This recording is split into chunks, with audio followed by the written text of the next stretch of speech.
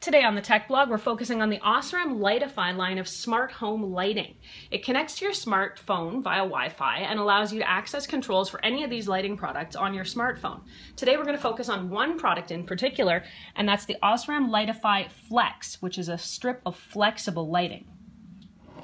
When you unbox the Osram Lightify Flex kit, you're going to find just a few things inside. You've got your power supply, what Osram calls its controller, which connects to your Wi-Fi network, and 3 2-foot strips of flexible lighting which have adhesive backs. There's something really important you're going to need before you get started with this, and it's the Lightify Gateway. This little tiny device plugs into pretty much any wall socket anywhere in your home, and this is what connects to your home's Wi-Fi and allows it to talk to the other products in the line.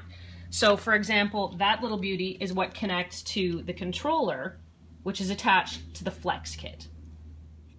A common use for the Lightify Flex is going to be under cabinet lighting. So we're going to install it right here to brighten up this otherwise very dark coffee area. Installing the lights is really easy. You just peel off the adhesive backing and then stick the lighting strip to whatever you need it to attach to.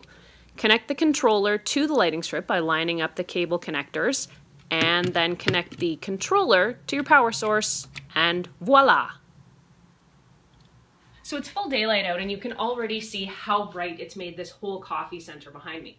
Now, this lighting kit is about more than just plugging it in and turning it off and on with a switch. The app is what makes this really different. You can change all kinds of settings on the lighting, from turning it off and on to controlling the color temperature, warming the light, cooling it off, making it a little more blue. You can control brightness.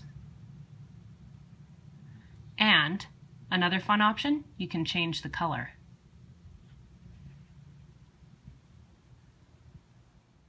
Thanks for watching my video. Don't forget, for all the latest tech news and even more reviews, you can check out my website at erinlyyc.com.